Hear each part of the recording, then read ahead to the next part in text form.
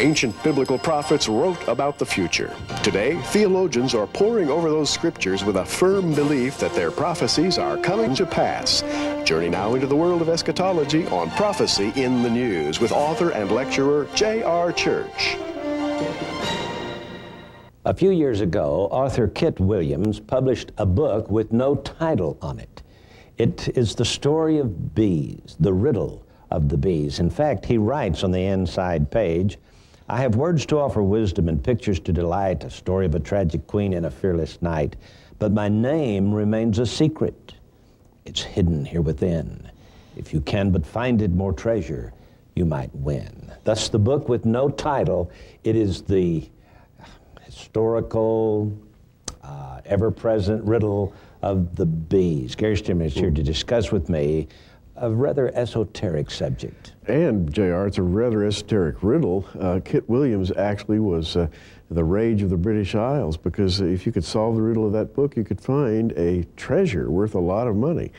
That's not exactly the point, however. The book is the point, because the characters of this book are an old man, a young man, a woman, and a child, and a lion.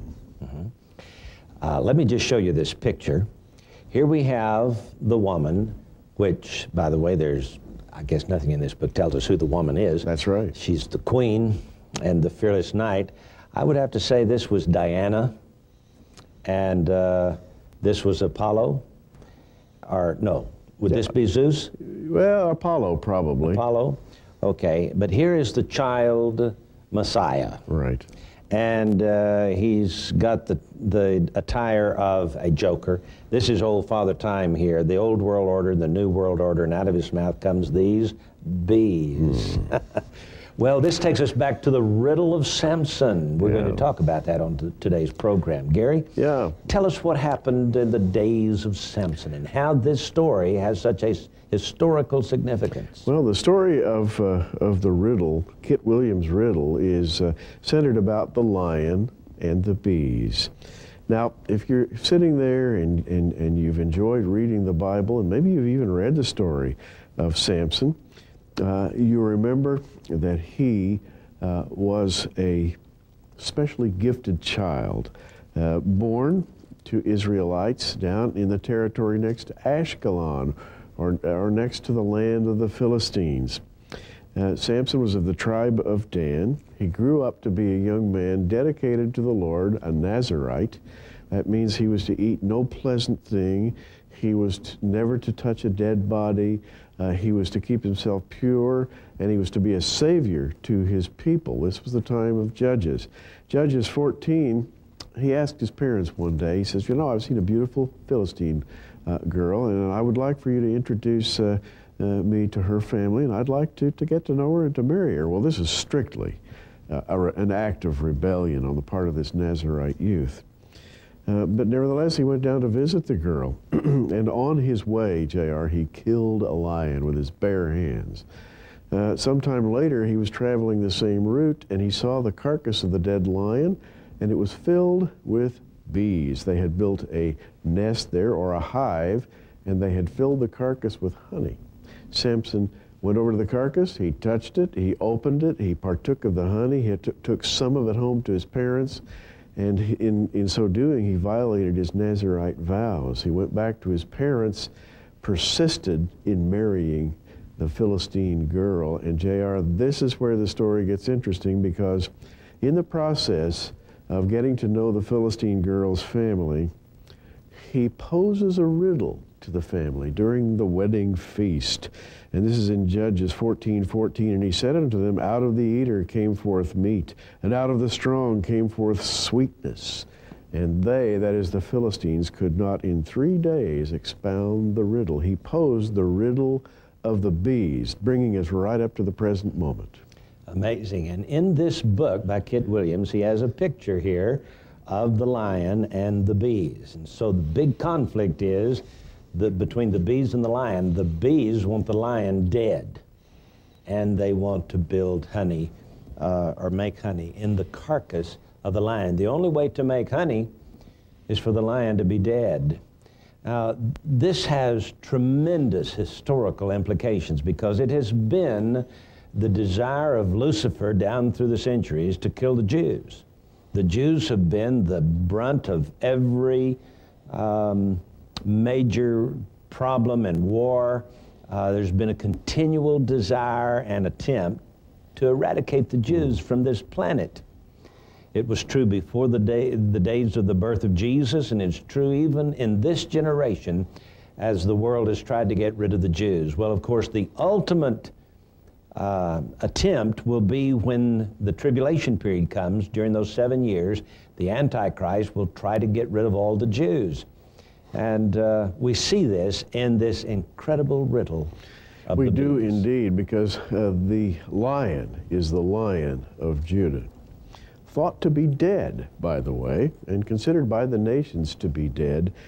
And J.R., there are a couple of places in the Bible where the nations are mentioned as bees. For example, in Psalm 118, 8 through 12, where it is written, "It is better to trust the Lord than to put confidence in man." When you get down to the 12th verse, it says, "They," the nations, "compassed me about like bees." Here is the international plot against Israel featured as bees. The Amorites, the ancient enemies of Israel, who dwelt in the mountain where Israel wished to pass into the land, guarded that land. And the Amorites, which dwelt in that mountain, came out against you and chased you as bees do. That's Deuteronomy 1:44 through 46. And so the bees then are a picture of the enemies of Israel.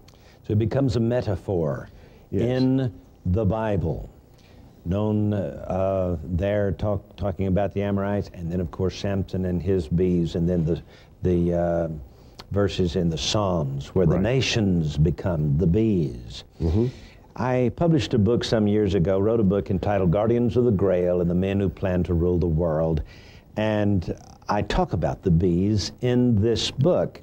In fact, when Childeric, the son of Meravi and father of Clovis, who became the first Merovingian ruler of the Christianized Roman Empire, when Childeric's tomb was uncovered, they found 300 miniature solid gold replicas of bees.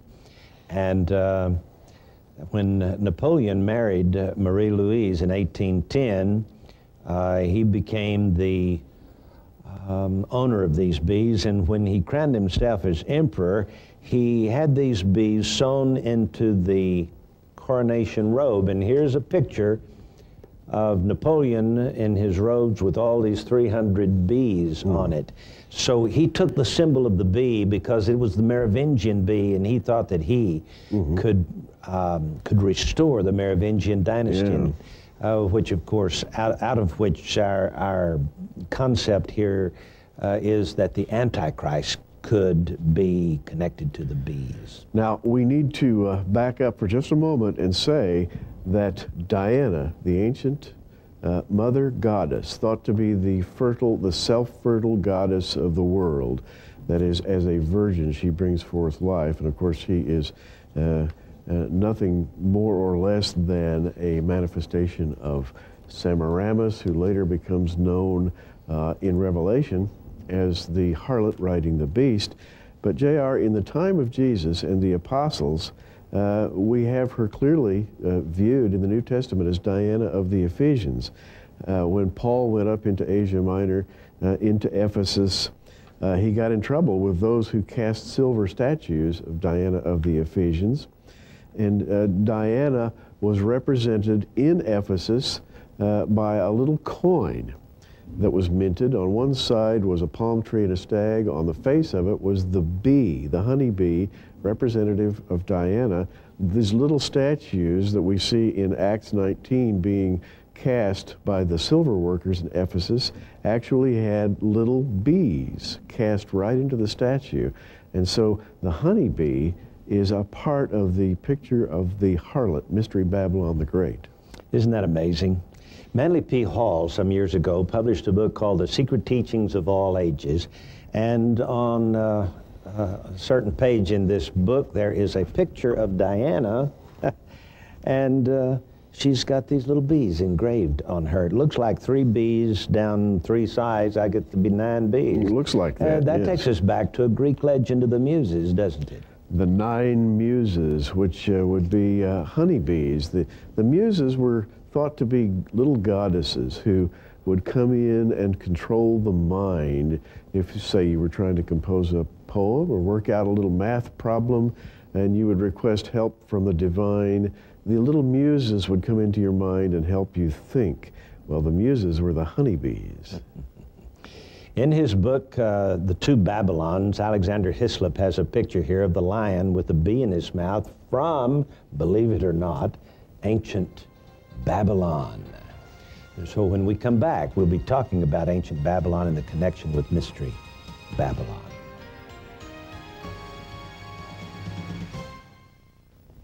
Now we've given you the sources of the historical legend of the bees, the riddle of the bees. On this segment of the program, we're going to try to interpret it for you. Gary, the bees are the Merovingians, or the Danites, or the offspring of Samson. It all goes back to Samson, doesn't it? It does indeed. It's Samson in the time of the judges, but it even goes back to ancient Babylon, because to make this picture complete, we have to reference a work by Alexander Hislop called The Two Babylons, and he links the ancient Babylonian symbolism to modern events, or for him modern, 19th and early 20th century. And he talks about the lion and the bee. In ancient Babylon, there was a lion called Mesites, or the mediator, who was pictured with a bee in his mouth. Now, J.R., an interesting fact about the ancient Chaldean language of the Babylonians is that the same word has 2 meanings. The word is dabar, and it means word, and it means bee. So that word dabar, which is the honeybee in the mouth of the lion, means word, and it means bee. So the bee is the word is the bee, and in mystical symbolism you combine that and you come out with the lion with the word in his mouth, the mystical word. And J.R., it's a picture of the false Christ. Now, you got to understand that the Antichrist wants to be the Messiah.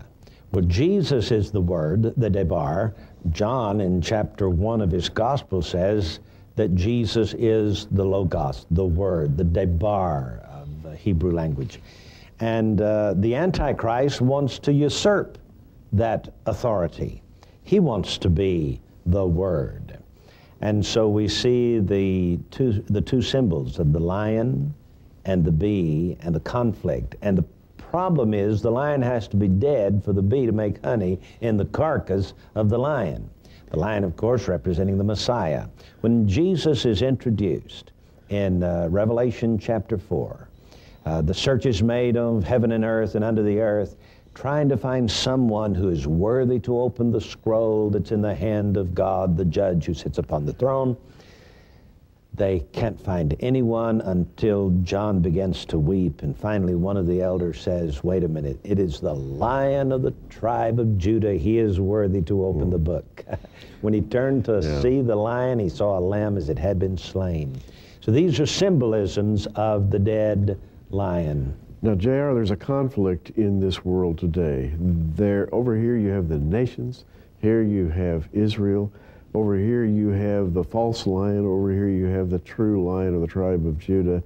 And J.R., when Paul went to Ephesus and found himself in direct conflict with the worshipers of Diana, by the way, her temple was one of the 7 wonders of the ancient world, and it wasn't but a few years until that temple was destroyed and John became the elder of the church of Ephesus just a few years later. Diana worship had all but disappeared in the wake of the new Christianity, but there was a secret order that went into Europe and preserved Diana worship under cover.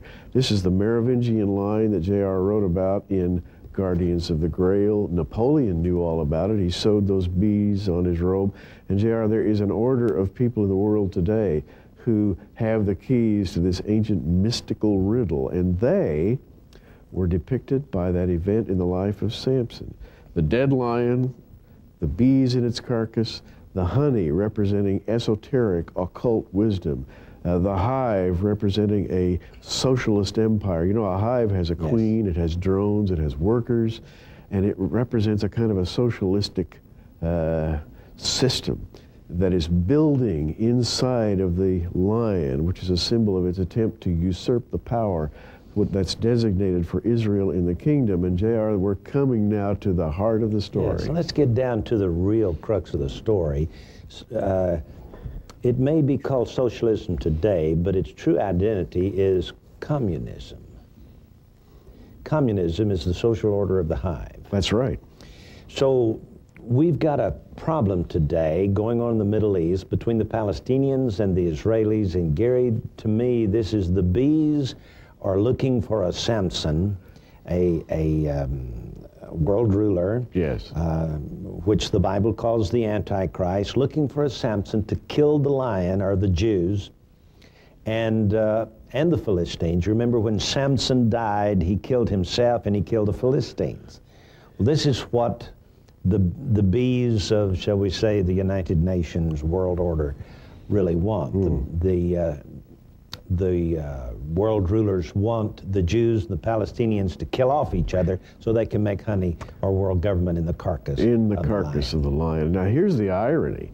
The irony, if you go back to the riddle of Samson, was that the Philistines were unable to answer his riddle. They had to cheat in order to find the answer to the riddle. And J.R., that's the bottom line today. The group of men who are attempting, and we could call them what, Oslo, the peace process, Madrid, the United Nations authorities, people who are trying to build in the carcass of the lion, which they see as dead, really have not answered the riddle. And they can't answer the riddle because they believe that the lion is dead, and we know him to be alive, and he's waiting in the wings to come back. And this is the bottom line in the riddle, namely, that they don't have the answer. So the riddle of Samson is still going on to this very day.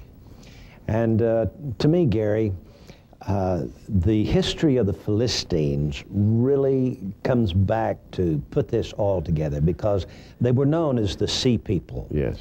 And Samson knew them. Samson talked to them. He was scheduled to marry one of their girls. Yes. A Philistine girl. He knew the background of these people, and in my opinion, they were Greeks.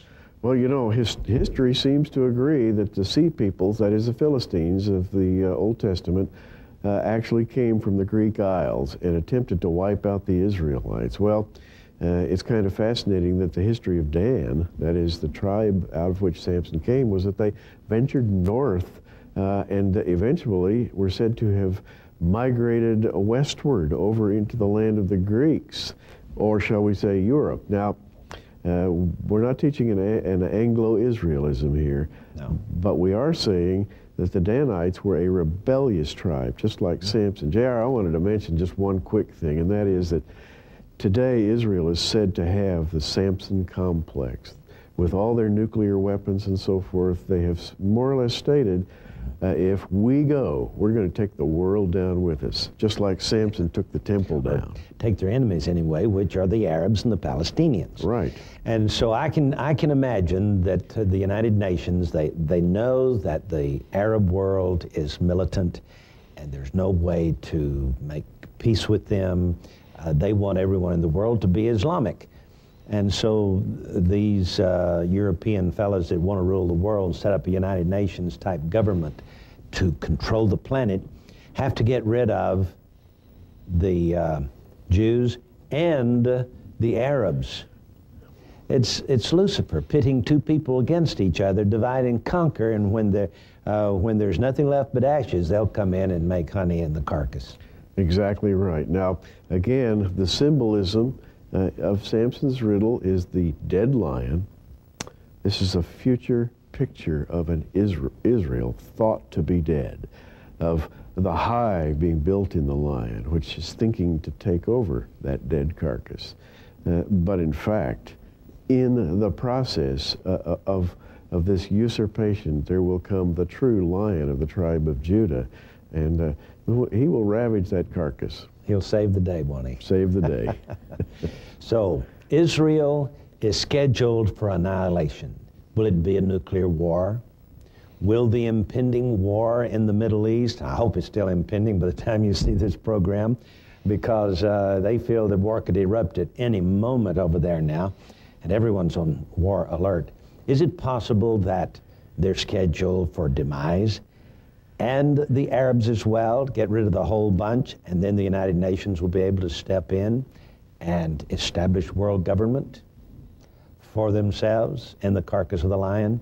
This is the story right out of the scriptures, and I believe it has a tremendous prophetic implication. We'll be back in just a moment.